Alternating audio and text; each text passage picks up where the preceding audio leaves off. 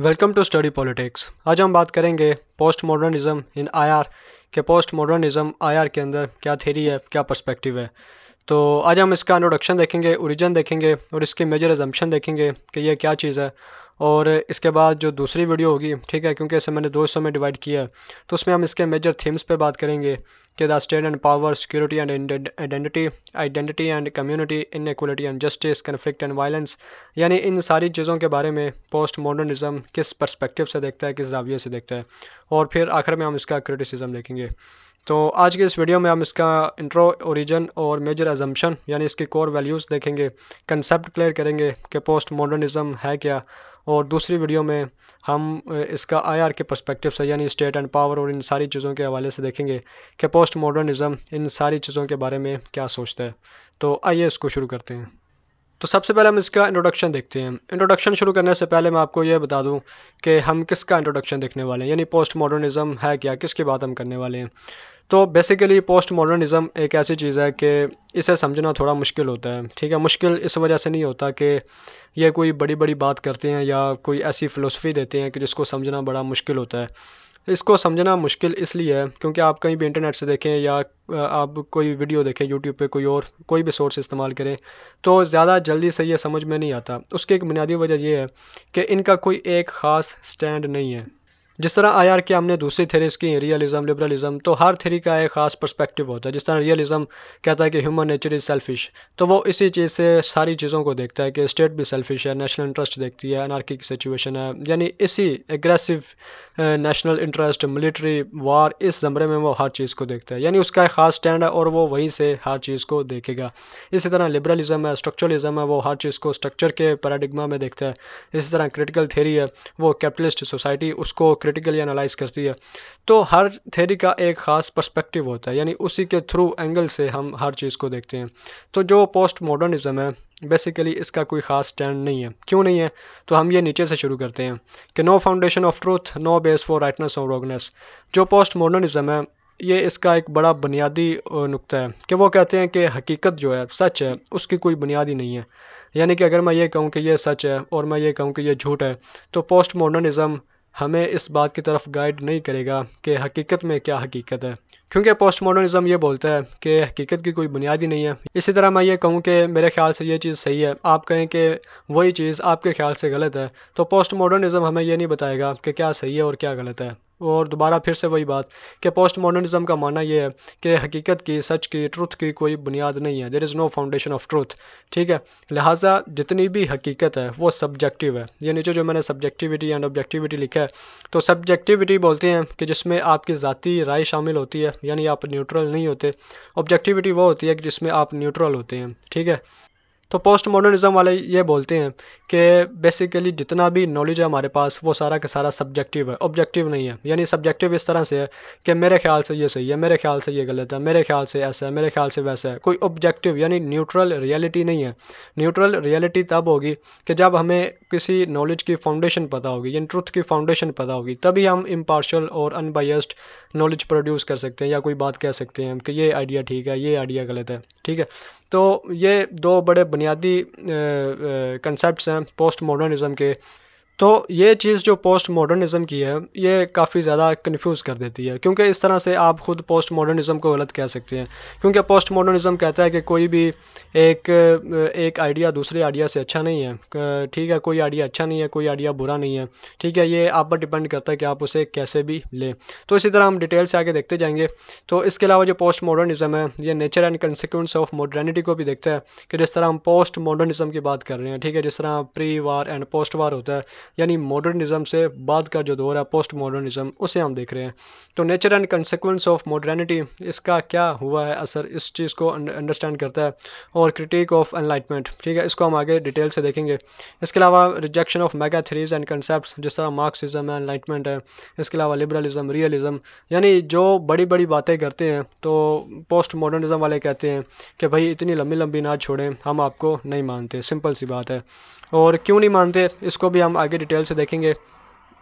इसके अलावा post modernism वाले कहते हैं कि ये जो बड़ी बड़ी थेरीज़ हैं, ठीक है, जस्टिफिकेशन टू ऑप्रेस ओपोजिशन, कि जिस तरह ये मार्क्सिज्म है, ठीक है, तो इसको यूज़ किया गया टू सप्रेस द ओपोजिशन, यानी जहाँ कहीं भी मार्क्सिज्म के नाम पर कोई चीज़ होती है या किसी भी मेगा थेरी की बेस पे कोई भी काम किया जाता है, तो उसमें हमेशा जो ओपोजिशन होती है उसे सप्रेस किया जाता है in the name of progress and इमांसिपेशन, जिस तरह हमने क्रिटिकल थ्योरी में किया था। तो बेसिकली इस पॉइंट को मैं आगे ज़्यादा एक्सप्लेन करूँगा, ये मैं इंट्रोडक्शन इसको थोड़ा शॉर्ट ही रख रहा हूँ।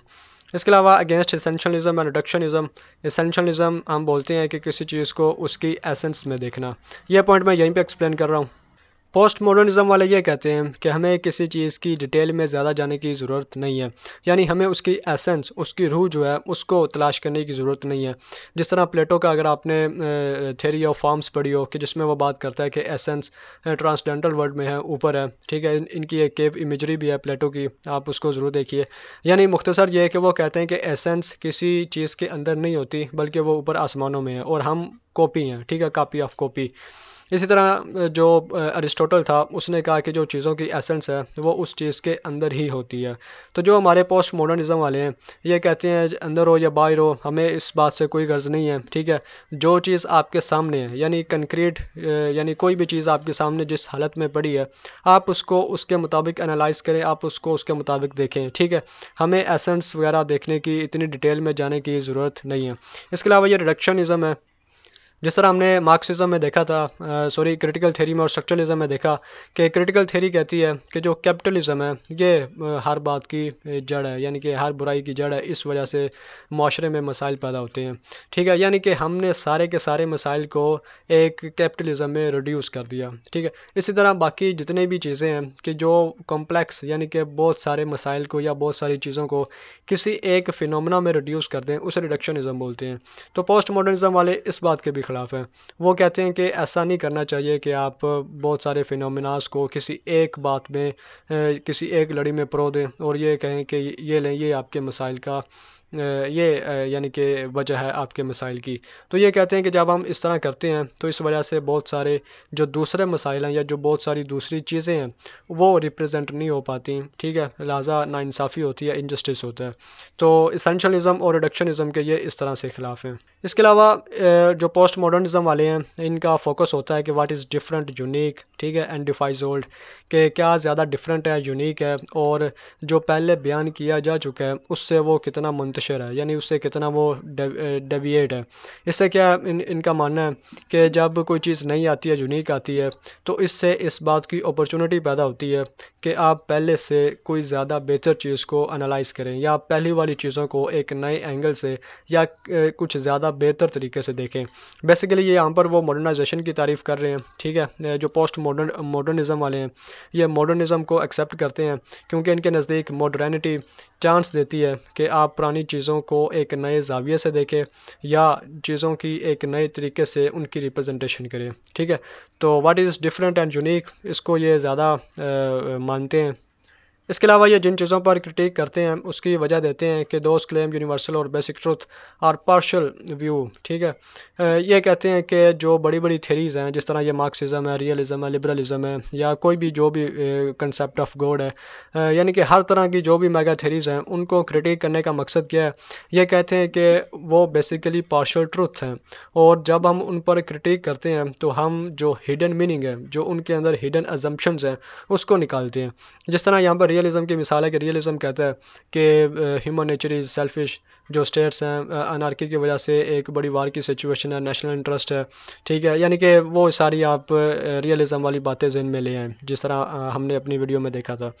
तो ये बोलते हैं कि रियलिज़म एक पार्शल व्यू देता है वर्ल्ड का, कि आप एक सर्टन ज़ाविये से चीज़ों को देखते हैं। तो जिस तरह हमने शुरू में ही नीचे बात की थी कि ये कहते हैं कि कोई एक पर्सपेक्टिव सही नहीं है, यानी कि सही और गलत हमने ये कहने नहीं है कि क्या सही है क्या गलत है, क्योंकि अल्टीमेटली ट्रुथ की कोई बुनियाद ही नहीं है। तो यहाँ पर भी वो कहते हैं चाहे कोई रियलिज़म है, लिबरलिज़म है या जो भी है, वो चूँकि एक ख़ास ज़ाविये से, एक ख़ास पर्सपेक्टिव से चीज़ों को देखता है, तो वो कहते हैं कि वो एक पार्शल व्यू होता है, यानी बायस्ड होता है।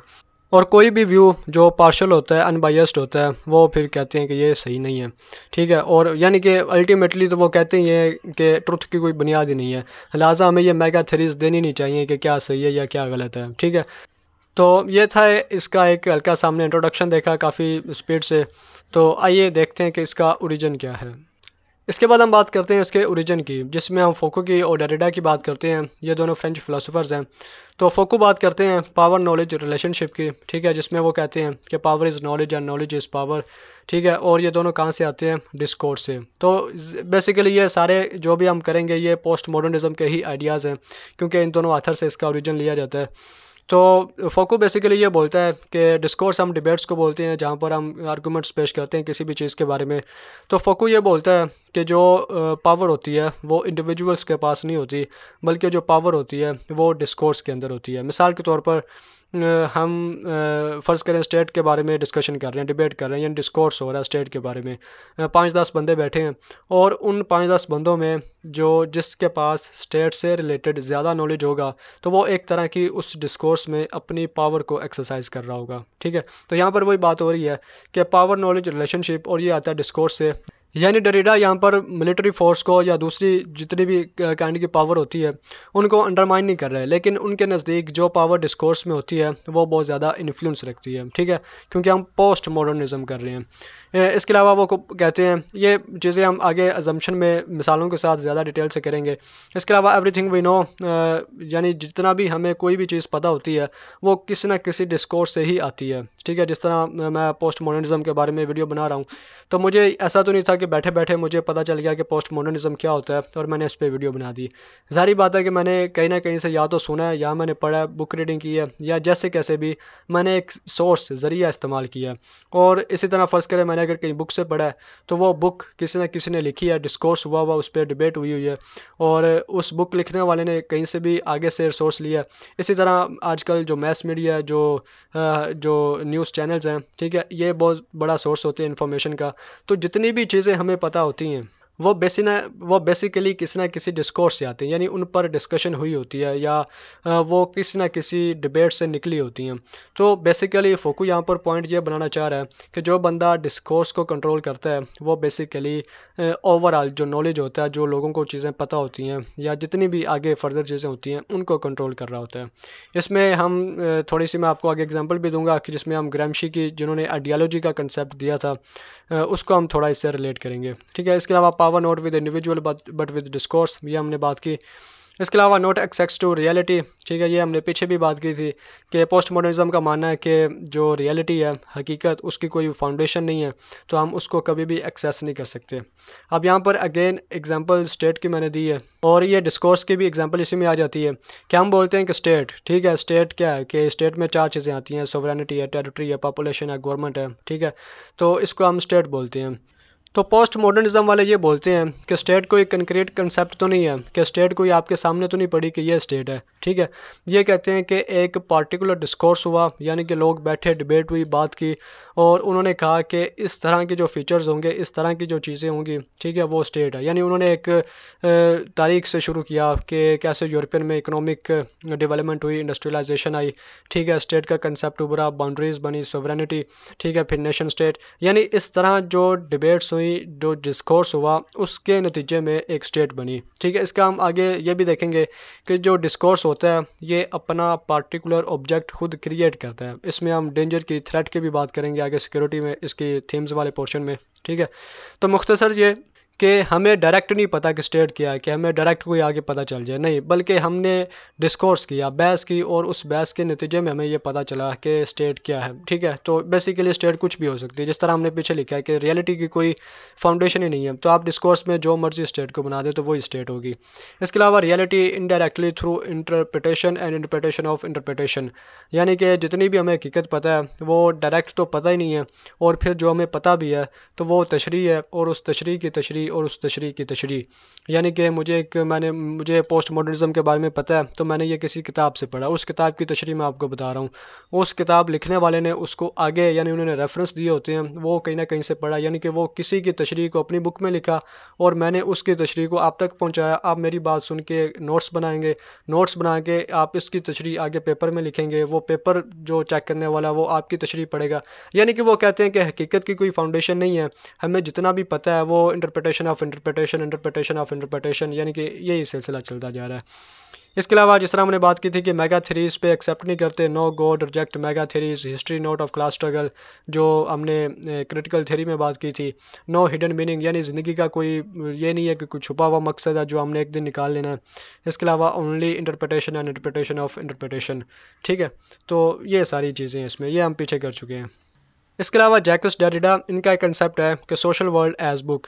वो कहते हैं कि ये जो दुनिया है, ये जो एक सोशल वर्ल्ड है, इसे हमें एक किताब की तरह देखना चाहिए, लेकिन the death of the author, post modernism इसकी बात करता है कि इसका कोई आथर नहीं है। यानी कि जिस तरह हमने ऊपर लिखा है कि नो गॉड, तो ये जो दुनिया है वो इसे इस तरह से नहीं देखते कि इसे किसी खुदा ने बनाया, बल्कि ये दुनिया बस बनी हुई है, इसका कोई आथर नहीं है। तो हम क्या करते हैं, जो फ़र्ज़ करें हम पहाड़ को देखते हैं, ज़मीन को देखते हैं, दरख्तों को देखते हैं, हम उनको रीड करते हैं और उसकी इंटरप्रिटेशन करते हैं। हम उन्हें बुक्स में लिखते हैं, फिर हम उन बुक्स को पढ़ते हैं, उसकी इंटरप्रिटेशन, और ये सिलसिला चल पड़ता है। तो वो कहता है कि सोशल वर्ल्ड को हम बुक की तरह देखना चाहिए कि जिसका कोई आथर नहीं है। यानी ये एक आपके पास अगर बुक पढ़ी हो और उसका कोई आथर ना हो, तो आप उसे रीड करेंगे, उसको इंटरप्ट करेंगे, ठीक है, आगे बताएंगे, वो इस तरह, यानी कि ये सिलसिला फिर चल पड़ेगा। तो सोशल वर्ल्ड भी इस तरह से है कि आपने उसे एक बुक की तरह पढ़ना है।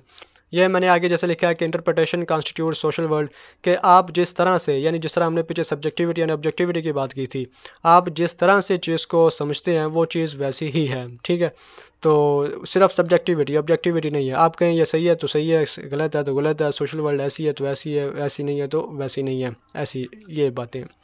तो ये इसका ओरिजिन था। ठीक है, आइए आप मेन काम शुरू करते हैं। इसकी जो मेजर अजम्पशन है, ये थोड़ी डिफ़िकल्टी होती है इसको समझने में, पोस्ट मॉडर्निज्म कंसेप्ट ही ऐसा है। ठीक है, तो आप ज़रा, यानी कि आपको ज़्यादा फोकस करना पड़ेगा, ज़्यादा सोचना, डीपली सोचना पड़ेगा, लेकिन मैं कोशिश करूँगा कि जितना आसान लफ्ज़ों में हो सके आपको समझाने की कोशिश करूँ। इसके बाद हम बात करते हैं मेजर अजम्पशन की। तो इसमें आते हैं मॉडर्निटी एंड एनलाइटमेंट प्रोजेक्ट। ठीक है, चूँकि हमने सबसे पहले देखा था कि ये मॉडर्निटी पे और एनलाइटमेंट पे क्रिटिक करते हैं।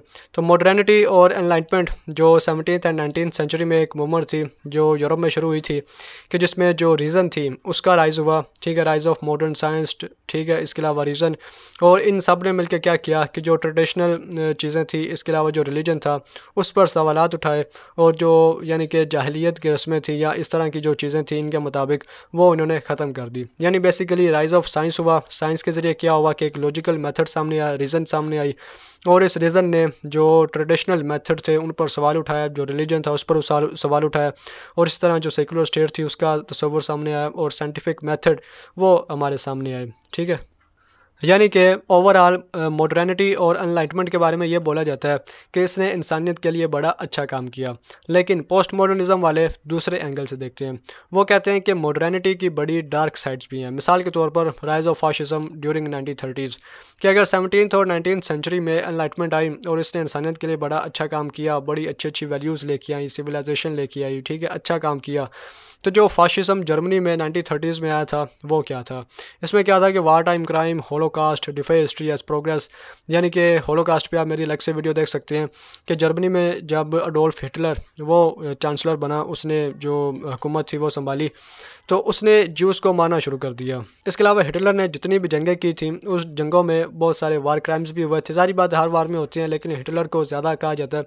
इसके अलावा होलोकास्ट में उसने यहूदियों को मारा। ये कहा जाता है कि तकरीबन 60 लाख यहूदी मारे गए, कुछ कहते हैं कि 10 लाख मरे, और कुछ ऐसे भी हैं जो कहते हैं सिर्फ 2 से 3 हज़ार यहूदी मरे।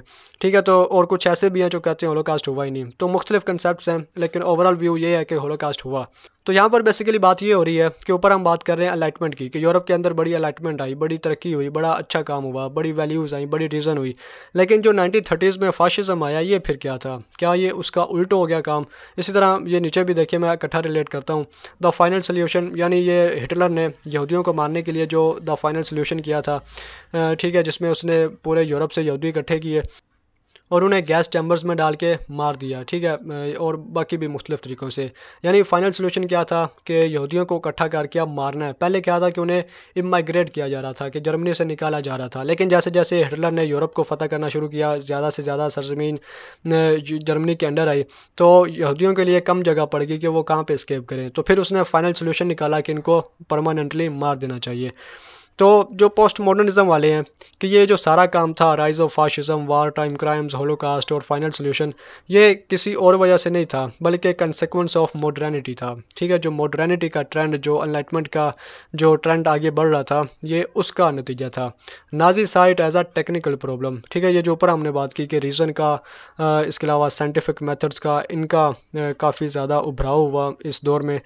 तो पोस्ट मॉडर्निज्म वाले बोलते हैं कि इन सारी चीज़ों की वजह से जो नाजी थे, यानी जो हिटलर वाले थे, उसने जो यहूदियों का मसला था उसे टेक्निकल प्रॉब्लम समझा। यानी उन्होंने कहा कि ये तो टेक्निकल मसला है, इनको यहाँ से निकाल देना है। तो जो इंडस्ट्रियलाइजेशन थी, यानी गैस चैम्बर्स वगैरह थे, जो ट्रांसपोर्टेशन थी, यानी पूरे जो इंडस्ट्रियलाइजेशन की, इस एनलाइटमेंट की वजह से जो तरक्की हुई थी, जो तो ट्रांसपोर्टेशन को यहूदियों को इकट्ठा करने के लिए इस्तेमाल किया गया। इसके अलावा जो फैक्ट्रीज़ थी उनमें जिस तरह गैस चैम्बर्स बनाए गए, उनमें इनको डालकर मारा गया। इसके अलावा ज़मीन के नीचे इनको यानी कि दबा दिया गया इकट्ठा करके। इसके अलावा रैशनल ऑर्गेनाइजेशन ऑफ सोसाइटी, यानी जिस तरह हिटलर ये बोलता था कि जो आर्यनाइजेशन है, जो आर्यन्स हैं, वो सुपीरियर रेस हैं और उन्हीं को हक है कि वो रूल करें। तो बेसिकली ये बोलते थे कि जब रैशनैलिटी हद से ज़्यादा बढ़ गई, जब इंडस्ट्रियलाइजेशन, ये सारी चीज़ें आगे बढ़ गई, तो फिर मसाइल को टेक्निकल मसाइल समझा जाने लगा और उनको उसी तरीके से हल किया गया। तो ये एक dark side of enlightenment and modernisation थी कि जिसमें यूरोप एक दफ़ा फिर डार्क एजेस में चला गया। इसके बाद एक अहम कंसेप्ट आता है पोस्ट मॉडर्निज्म का कि जो हम डार्क साइड के बारे में पढ़ रहे हैं, इसको क्रिटिकल थिंकर्स ने भी डिस्कस किया कि जिसमें वो कैपिटलिज्म के पर्सपेक्टिव से हर चीज़ को देखते हैं। ठीक है, इसके बाद जो क्रिटिकल थिंकर्स थे वो इसका जवाब भी देते हैं कि ह्यूमन इमांसिपेशन, इसको हम अचीव करना चाहते हैं। ठीक है, और उन्होंने बाकायदा मार्क्सिज्म के तहत एक कम्युनिज्म का कंसेप्ट दिया, यानी कि उन्होंने मसाइल को आइडेंटिफाई किया और फिर उसका हल भी बताया कि कैसे इसको हल करना है। इसके अलावा उसको उन्होंने नाम दिया ह्यूमन इमांसिपेशन का। लेकिन जो पोस्ट मॉडर्निज्म वाले हैं ये बिलीव नहीं करते इमांसिपेशन पे। ठीक है, ये कहते हैं कि पहली बात तो ये है कि मेगा थ्योरीज पे बिलीव नहीं करना कि जो बड़ी बड़ी बातें करती हैं। इसके अलावा कोई भी थ्योरी अगर किसी मसले का कोई भी हल पेश करती है तो उसको भी एक्सेप्ट नहीं करते। क्योंकि पीछे जिस तरह हमने बात की थी कि ट्रुथ की कोई बुनियाद नहीं है, यानी एक पर्सपेक्टिव दूसरे पर्सपेक्टिव से बेहतर नहीं है। क्या आप ये कहें कि ह्यूमन इमांसिपेशन इसको अचीव करना है, ठीक है, और ये एक अच्छा पर्सपेक्टिव है, तो ऐसी बात नहीं है। क्योंकि अगर ह्यूमन इमांसिपेशन अच्छा पर्सपेक्टिव है तो इसका मतलब ये भी है कि एक बुरा पर्सपेक्टिव भी है। ठीक है, और अच्छा कौन है और बुरा कौन है, इसकी बुनियाद क्या है, ट्रुथ क्या है, यानी ट्रुथ का तो पता नहीं है, फाउंडेशन ही नहीं है, तो फिर आप कैसे कह सकते हैं कि ये एक अच्छा पर्सपेक्टिव है। मे बी ह्यूमन इमांसिपेशन से भी कोई अच्छा और ज़्यादा पर्सपेक्टिव हो तो हम उसको अचीव कर लें। ठीक है, तो इस वजह से ये किसी मेगा थ्योरी को नहीं मानते, उनके सॉल्यूशंस को नहीं मानते।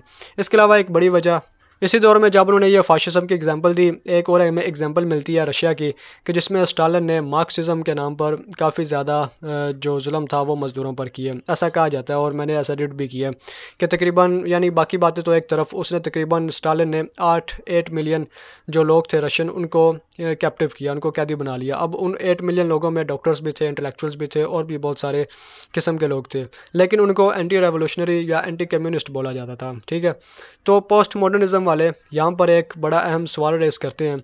वो कहते हैं कि जब भी ये मेगा थ्योरीज पेश की जाती हैं या जब भी ये मेगा थ्योरीज कोई ना कोई हल पेश करती हैं, जिस तरह Marxism human इमांसिपेशन, critical theory sorry, human इमांसिपेशन as a solution के तौर पर पेश करती है, तो हमेशा क्या होता है कि किसी ना किसी को ओप्रेस किया जाता है। यानी कि अगर कोई इस बात को, कम्युनिज्म को या ह्यूमन इमांसिपेशन को, क्रिटिकल थ्योरी को अगर ओपोज करता है, ठीक है, तो एक यूनिवर्सलिटी के नाम पर उसको सप्रेस कर दिया जाएगा।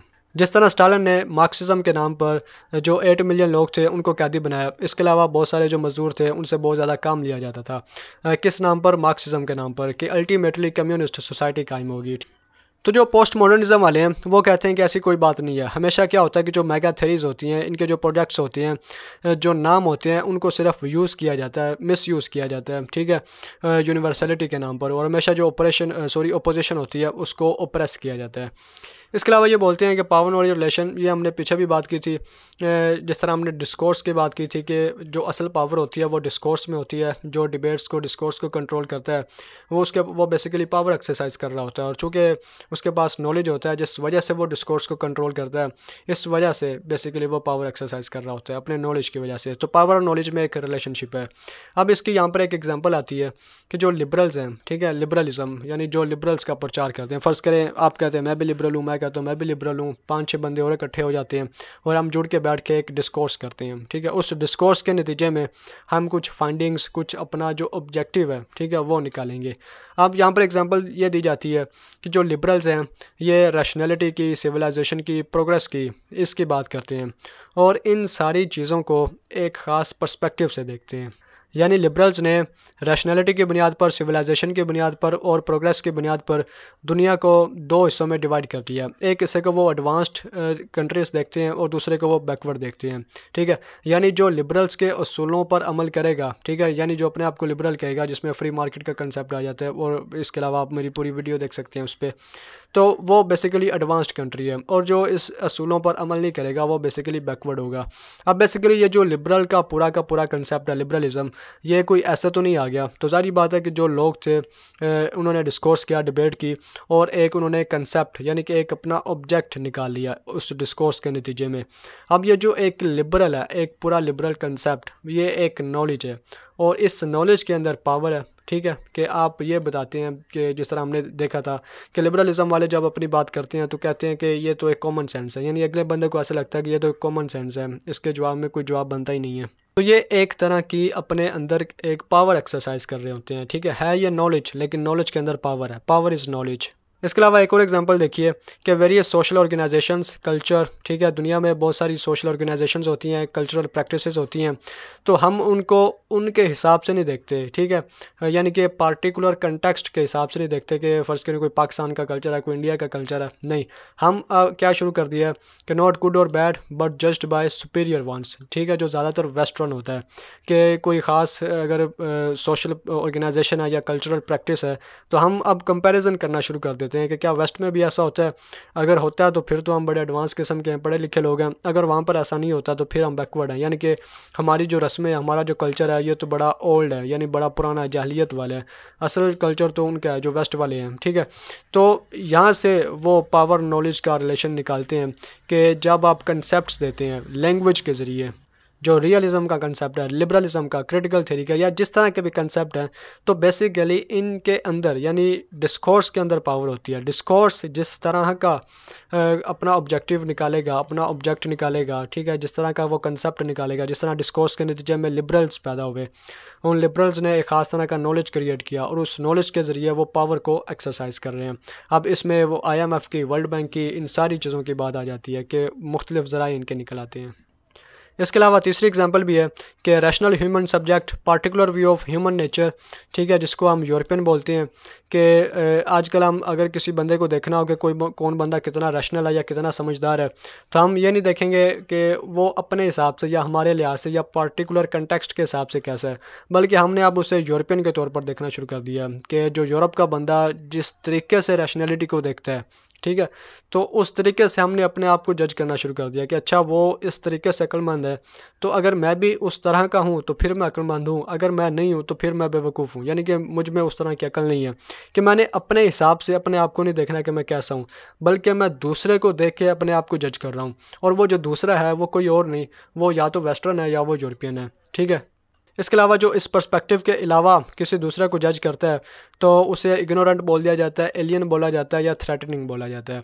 तो ये सारी की सारी पावर, इस पावर एंड नॉलेज रिलेशन की बात हो रही है कि यहाँ पर पावर असल में फोर्स वाली पावर नहीं है, बल्कि power is the ability to shape knowledge, कि आप किस तरह का नॉलेज बनाते हैं अपनी पावर के बलबूते पर, और वो नॉलेज फिर अल्टीमेटली आपको पावर देगा, ठीक है। तो ये दोनों में इंटरकनेक्शन है, ठीक है। तो मैंने मिसालों से कोशिश की समझाने की, तो बेसिकली यही चीज़ें इनमें थोड़ी मुश्किल हैं कि जिसकी वजह से पोस्ट मॉडर्निज़म समझ में नहीं आता। तो आप यानी कि आप अगर ये कहें कि पहली दफ़ा आपको ये सुनने से समझ आ जाए तो थोड़ा मुश्किल होगा, तो आप ख़ुद अपनी ज़ाती रीडिंग करें, उसके बाद इस वीडियो को देखें या वीडियो देख के कुछ रीडिंग करें, तो बहुत सारी चीज़ें आपको क्लियर हो जाएंगी, या फिर ज़रा गौर से इन चीज़ों को देखें कि क्या बात किस तरह से हो रही है, क्योंकि अगर मैं ज़्यादा एक्सप्लेन करूँ इन चीज़ों को तो टाइम बहुत ज़्यादा इन पे कंज्यूम होगा। तो इसको आगे देखते हैं। इसके अलावा डिस्कोर्स की यहाँ पर मैंने दोबारा फिर से बात की है, तो डिस्कोर्स क्या होता है ये तो आपको समझ आया होगा। तो आगे दोबारा से वही चीज़ है कि not have direct access to reality, कि रियलिटी तक हमारी डायरेक्ट रसाई नहीं है, बल्कि जितनी भी बातें हमें पता है वो किसी न किसी डिस्कोर्स के रेफरेंस से ही हमें पता है। यानी जो भी नॉलेज हमारे पास है वो पहले किसी न किसी डिस्कोर्स में क्रिएट हो चुका है। तो जो बंदा उस डिस्कोर्स को कंट्रोल करता है वो बेसिकली हमारे नॉलेज को कंट्रोल करता है, और इस तरह से वो हमारे दिमागों को या हमको कंट्रोल कर सकता है। तो ये बात है बेसिकली इसमें। इसके अलावा इंटरप्रिटेशन ऑफ इंटरप्रिटेशन, ठीक है, ये तो वही रियलिटी तक पहुंचने की बात है कि नॉट डायरेक्ट एक्सेस। इसके अलावा एक तो डिस्कोर्स में होती है, और इसके अलावा डिस्कोर्स के अंदर भी क्या होता है कि इंटरप्रिटेशन होती है मुख्तलिफ तरह की। ये मैंने पहली स्लाइड में आपको ज़्यादा बेहतर तौर पर बताया था। इसके अलावा स्टेट का कंसेप्ट भी दोबारा फिर से वही है कि स्टेट क्या है, कि ये तो नहीं है कि हमारे सामने स्टेट पड़ी हुई है, बल्कि एक डिस्कोर्स में बहस की गई, देखा गया कि कैसे स्टेट की एवोल्यूशन हुई, कैसे ये बढ़ती गई स्टेट नेशन स्टेट तक बात आई। ठीक है, तो एक डिस्कोर्स के ज़रिए हम जितना भी स्टेट के बारे में जानते हैं वो एक ख़ास रेफरेंस से जानते हैं, हमें डायरेक्ट नहीं पता चला कि स्टेट क्या है। ठीक है, तो एक बहस हो चुकी है, एक डिबेट हो चुकी है, और उस डिबेट के रेफरेंस से मुझे पता है कि स्टेट क्या है। इसकी मिसाल भी हमने ली थी कि जिस तरह मैं पोस्ट मॉडर्निज़म के बारे में वीडियो बना रहा हूँ, तो मैंने ये किसी न किसी किताब से पढ़ा, यानी और उस किताब लिखने वाले ने आगे कहीं ना कहीं से पढ़ा। तो जिसने किताब लिखी है उसने किसी की इंटरप्रिटेशन अपनी बुक में लिखी, मैंने उस बुक को पढ़ के उसकी इंटरप्रिटेशन यहाँ पर आपके सामने लिखी। आप यहाँ से नोट्स बना रहे हैं, यानी मेरी इंटरप्रिटेशन आप नोट्स बना रहे हैं। आप अपनी इंटरप्रिटेशन दोबारा फिर से किसी एग्ज़ाम में लिखेंगे, और आपकी इंटरप्रिटेशन एक एग्जामिनर चेक करेगा। ठीक है, तो इसी तरह जो सोशल रियलिटी है, जो सोशल वर्ल्ड है, वो एक किताब की तरह है कि जिसका कोई आथर नहीं है। आप उसको रीड करते हैं, उसकी तशरीह करते हैं, और इसी तरह तशरीह की तशरीह, और ये प्रोसेस आगे चलता रहता है। तो जो हकीकत है उसकी कोई बुनियाद ही नहीं है। ठीक है, सारी की सारी इंटरप्रिटेशन है। इसके अलावा पोस्ट मॉडर्निज़म में एक कंसेप्ट आता है जीनियोलॉजी का, कि what has been neglected history big issues, कि इसमें बेसिकली ये आता है, पोस्ट मॉडर्निज़म वाले ये बोलते हैं कि जो हिस्ट्री है उसमें बेसिकली बहुत सारे लोगों को, ठीक है, मार्जिनलाइज किया गया, कि हिस्ट्री बेसिकली पावरफुल लोगों ने लिखी है, जो पावरफुल थे। इसके अलावा जो ज़्यादा इन्फ्लुएंशियल थे, मतलब हीरोज़ के बारे में, बड़े बड़े लोगों के बारे में, बादशाहों के बारे में, हमेशा हिस्ट्री हमें इन लोगों के बारे में मिलती है, किसी और के बारे में हमें कोई बात पता नहीं चलती। तो जीनियोलॉजी में जो पोस्ट मॉडर्निस्ट हैं ये इस बात को तलाश करते हैं कि हिस्ट्री के अंदर क्या चीज़ नहीं है, यानी क्या चीज़ हमारे सामने पेश नहीं की गई, किस चीज़ को मार्जिनलाइज किया गया, उसको सामने लाया जाए। ठीक है, पावरफुल ने तो लिखी है, बड़े बड़े लोग तो हमारे सामने आ गए, लेकिन किस चीज़ को मिस किया गया है, व्हाट हैज़ बीन निगलेक्टेड, उसको सामने लाया जाए। तो ये भी पोस्ट मॉडर्निज़म का एक मानना है। इसके बाद एक और अहम कंसेप्ट आता है, नोशन ऑफ अदरनेस। ये बेसिकली जो इसके थीम्स हैं वहाँ पर कंसेप्ट ज़्यादा क्लियर होगा, लेकिन यहाँ पर मैं बता रहा हूँ कि पोस्ट मॉडर्निज़म वाले ये बोलते हैं कि जब भी बड़ी थ्योरीज, जिस तरह क्रिटिकल थ्योरी की हमने बात की, वो ह्यूमन इमांसिपेशन की बात करते हैं, या कोई भी और थ्योरी है, कोई भी और बात है जो इस बात का सल्यूशन देते हैं कि कैसे मसले को हल किया जाए, तो वो ये कहते हैं कि उनके मसले के अंदर कहीं ना कहीं अदरनेस होती है। और जहाँ पर अदरनेस आ जाती है, ठीक है, यानी हम चीज़ों को दूसरों की तरह देखने लगते हैं कि एक मैं हूँ और एक दूसरा है। ठीक है, अदरनेस आ जाती है चीज़ में कि मैं और वो, एक फ़र्क हम क्रिएट कर देते हैं। जिस तरह हमने शुरू में भी बात की थी कि ये चीज़ों को बाइनरी तरह से नहीं देखते कि एक सफ़ेद है, एक काला है, सुबह है, शाम है। ठीक है, कोई यानी कि अच्छा है, कोई बुरा है, ये सच है या झूठ है। तो अदरनेस में भी यही ओपोजिशन आ जाती है कि एक मैं हूँ और एक दूसरा है, अदर है। तो पहली बात तो कि इस तरह से चीज़ों को देखना ही नहीं है। नंबर 2, ये बात करते हैं कि जो बड़ी थ्योरीज होती हैं उनमें अदरनेस क्रिएट कर दी जाती है, और silenced when truth is spoken, कि जब सच की बात की जा रही होती है, ठीक है, इन्हीं फ़र्ज़ करें कोई एंटी कम्युनिस्ट है, कोई ह्यूमन इमांसिपेशन पर क्रिटिसाइज़ करता है, तो ये बात करते हैं कि इस अदरनेस की बेस पे, जिस तरह स्टालिन ने किया था कि उसने 8 मिलियन लोगों को कैदी बना लिया, किस बुनियाद पर कि ये एंटी कम्युनिस्ट हैं, ये एंटी रेवोल्यूशनरी हैं। मे भी उनमें से बहुत सारे लोग अच्छे भी हों, यानी कि उनमें इंटेलेक्चुअल भी थे, डॉक्टर भी थे, टीचर्स भी थे, और वो कोई अच्छी क्रिटिक पेश कर रहे हों, ठीक है, या कोई अल्टरनेटिव अच्छा सोल्यूशन दे रहे हों। तो ये बोलते हैं कि जब आप अदरनेस क्रिएट करते हैं, ठीक है, तो फिर बहुत सारे मसाइल पैदा होते हैं, और हमेशा जो ओपोजिशन होती है या जो दूसरी साइड वाले लोग होते हैं उन्हें मार्जिनलाइज किया जाता है, ठीक है, उन पर ऑपरेशन की जाती है। तो ये अदरनेस वाला कंसेप्ट नहीं होना चाहिए। इसके अलावा अंडरमाइन प्रिंसिपल ऑफ यूनिवर्सलिटी, ये वही मार्क्सिज्म वाली बात है कि मार्क्सिज्म अपने आप को एक यूनिवर्सल, और ह्यूमन इमांसिपेशन ये भी अपने आप को एक यूनिवर्सल कंसेप्ट बोलते हैं। तो जब आप किसी ओपोजिशन वाले की वॉइस को सप्रेस करते हैं तो फिर ये जो यूनिवर्सलिटी वाला प्रिंसिपल है ये भी अंडरमाइन हो जाता है। ठीक है, तो एक ये बात है इसमें। इसके अलावा 2 स्टेप्स ऑफ यूनिवर्सलिज्म ये भी काफ़ी अहम है कि ये कहते हैं कि जो मसला है यानी कि ये कैसे पैदा होता है कि जब आप अदरनेस क्रिएट करते हैं। और अदरनेस कैसे क्रिएट करते हैं, इसमें 2 स्टेप्स आते हैं। पोस्ट मॉडर्निज्म बोलता है कि आप पहले स्टेप में डिक्टोमी ये क्रिएट करते हैं। डिक्टोमी बोलते हैं कि एक चीज़ को यानी 2 हिस्सों में डिवाइड करना, यानी कि आप एक वैल्यू लेते हैं या कोई भी वैल्यूज़ लेते हैं और उसे 2 हिस्सों में डिवाइड करते हैं। ठीक है, एक को आप अपने आप से यानी कि ये मेरी वैल्यूज़ हैं और फिर आप दूसरे को कहते हैं ये दूसरे की वैल्यूज़ हैं। इसके बाद आप उन्हें हायरार्की देते हैं, यानी जो आपकी वैल्यू होती है उसे आप डोमिनेंट पोजीशन पर रखते हैं। ठीक है, और जो दूसरे की वैल्यूज़ आपने लेबल किया होता है जिसको, उसे आप इन्फीरियर पोजीशन पर रखते हैं। ठीक है, तो ये पहले स्टेप में होता है कि आप एक वैल्यू लेते हैं, एक को अपने साथ एक को दूसरे के साथ, और अपनी वैल्यू को ऊपर रखते हैं, दूसरे की वैल्यू को इन्फीरियर नीचे रखते हैं। इसके बाद दूसरे स्टेप में वो बोलता है पोस्ट मॉडर्निज्म वाले कि जो आपने वैल्यू अपने साथ अटैच की होती है उसको आप यूनिवर्सल बोल देते हैं कि यह तो यूनिवर्सल है, यानी मेरा जो कल्चर है वो सबसे अला यूनिवर्सल है, जो दूसरे का है वो बड़ा ही ख़राब है। ठीक है, अब इसकी हम एग्जांपल देखते हैं। एग्जाम्पल में आता है इम्पीरियलिज़म, कि जिस तरह फ़र्ज़ करें ब्रिटेन ने इंडिया को अपनी कॉलोनी बनाया। ठीक है, तो इसमें एक तो ब्रिटेन का अपना कल्चर, उसकी अपनी वैल्यूज़, और एक तरफ इंडिया की वैल्यूज़। तो एक तो उसने ये हायरार्की बनाई कि जो ब्रिटेन की वैल्यूज़ हैं वो ऊपर हैं और इंडिया वाली नीचे हैं। इसके बाद जो ब्रिटेन की वैल्यूज़ हैं वो ज़्यादा यूनिवर्सल हैं और जो इंडिया की वैल्यूज़ हैं ये यूनिवर्सल नहीं है बल्कि ये थ्रेटनिंग है और इनको कनकेयर करने की ज़रूरत है। तो इस तरह से बेसिकली जो यूनिवर्सलिज्म का कंसेप्ट सामने आ जाता है कि जब आप अपनी वैल्यूज़ को, अपने आप को सुपीरियर समझते हैं और दूसरे की वैल्यूज़ को इन्फीरियर समझते हैं। और ये चीज़ कैसे पैदा होती है कि जब आपके अंदर अदरनेस का कंसेप्ट आता है कि आप कहते हैं कि अदरनेस यानी कि वो दूसरा है, मैं हूँ वो है। ठीक है, जब अदरनेस आती है तो फिर ऑटोमेटिकली आप अपने आप को सुपीरियर कंसिडर करते हैं कि मैं ज़्यादा सुपीरियर हूँ, मेरी वैल्यू सुपीरियर है, दूसरे की सुपीरियर नहीं है।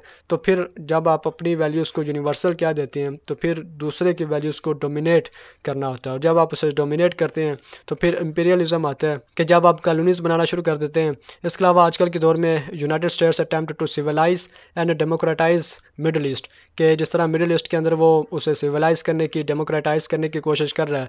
तो किस तरह से कर रहा है वो आपको भी पता है, बाय फोर्स कर रहा है। ठीक है, फोर्स का इस्तेमाल कर रहा है कि जिसे फोर्स फॉर गुड भी कहा जाता है। इस तरह यूरोपियन यूनियन के अंदर भी जो ह्यूमन राइट्स की तहरीकें चल रही हैं पूरी दुनिया के अंदर, कि जिसमें universal standard for human right, force for good, shining light, इस तरह की बातें यानी कि इस्तेमाल की जाती हैं कि जो एक ख़ास पर्सपेक्टिव है कि अमेरिका समझता है कि डेमोक्रेसी अच्छी है।